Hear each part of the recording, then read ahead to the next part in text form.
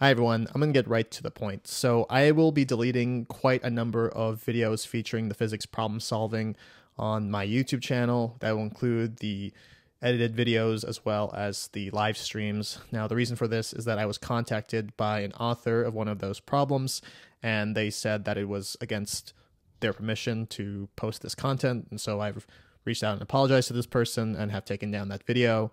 And I figured, this is not just this person, but there are other, resources that I've taken from without consulting the permission of the publishers themselves. And so, although I have certain views on how this should be done, I'm not going to engage in any sort of legal battle or want to fight this kind of fight. I just think the easiest thing is just to, remove those videos from my channel and then just come up with novel questions to test LLMs moving forward.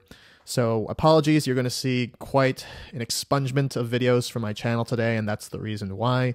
I'm not going to fight that fight. I don't think it's worth it, but I do hope that I apologize to anyone I've caused an inconvenience for regarding posting these problems.